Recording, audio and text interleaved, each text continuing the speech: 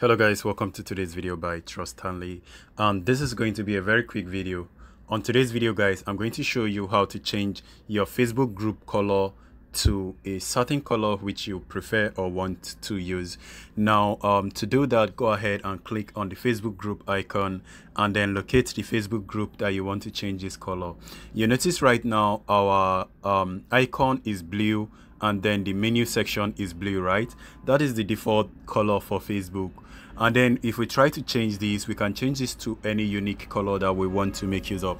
Now click on this badge icon to select the group management section, and now click on the settings area on the bottom section, and there you can notice where it has color, right? Click on the color, and then I'm going to change this to is this purple? Yes, that is purple. Now click on apply.